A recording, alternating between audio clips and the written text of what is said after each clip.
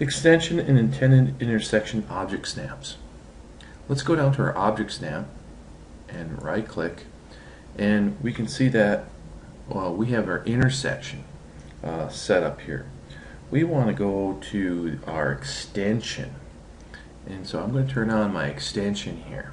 I'm going to turn off the intersection, just go with the extension.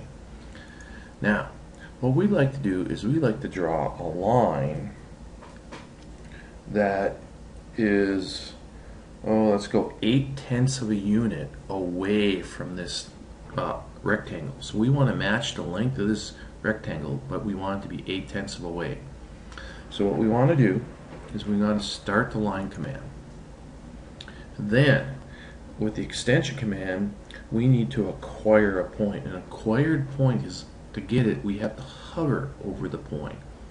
And so notice I hover over it, I acquire the point, then I drag my mouse down,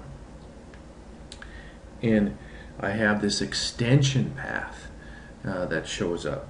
Now I can start my line 0.8 away, and I can hit enter. You'll notice my line is down here, and now I can come up and I can acquire this corner, and I hover over it, and I get a little green plus there. It's a little hard to see, but then I drag it down and I get this extension line. I get this extension line, and when I get 0 degrees I can hit enter, and now I'm done with my line command and I can hit enter. And let me zoom out. Now this line is exactly the length of this line, and it's 8/10 of an inch away from that rectangle. I'll erase that. I'm going to do that one more time just to make sure. So we have our extension object snap on. We're going to go and hover over to acquire a point. We get the little X when we acquire it. We drag it downwards. I want to go 8/10 away. I'll type in 0.8. I hit enter.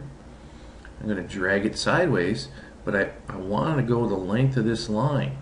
So I'm going to go up and I'm going to hover over this lower corner, and I get that green plus sign. When I get it, I can drag it down. I get that extension path. The extension path is a green dotted line.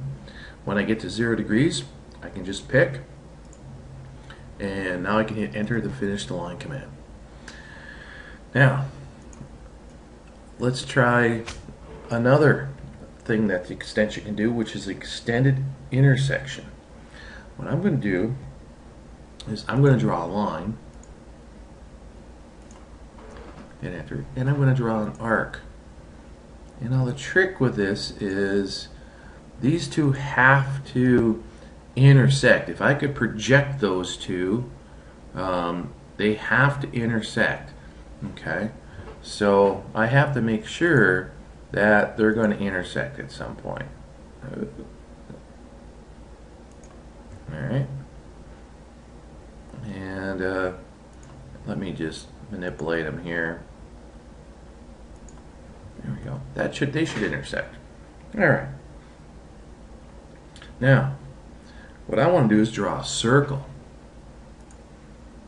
and I'm going to hover over one of the objects, which is the line, and now I get the plus sign, and I can drag it out, and I get the extension path. Now I'm going to come down and hover over the end of the arc. I get the plus sign. I'm going to drag it out, and then the two extension paths meet.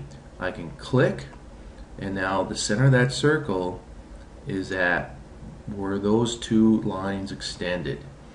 So I'll do that one more time. I'm going to choose the circle command. I'm going to hover over the end of the line. Once I get the X, I can drag out and see my extension path. I'll come down, I'll hover over the other arc. I get the X, I can drag it up. The two extension paths meet and X is formed. That is my extended intersection. And then I can draw my circle with my center of my circle at that extended intersection. So these are the extension and the extended intersection object snaps.